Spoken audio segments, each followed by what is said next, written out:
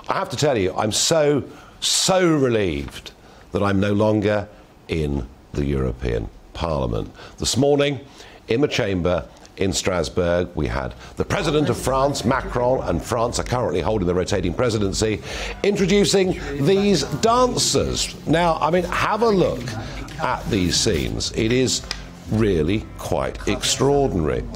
Bodies moving in unison throughout Europe. I mean, look at it.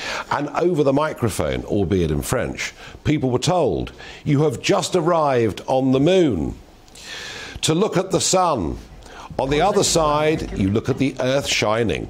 Come back and face the sun." Well, I got to tell you, folks, I could put up with Verhofstadt, I could put up with Juncker, I could put up with all of them.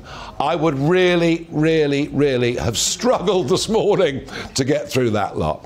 There we are. I'm sure they all had an absolutely lovely day.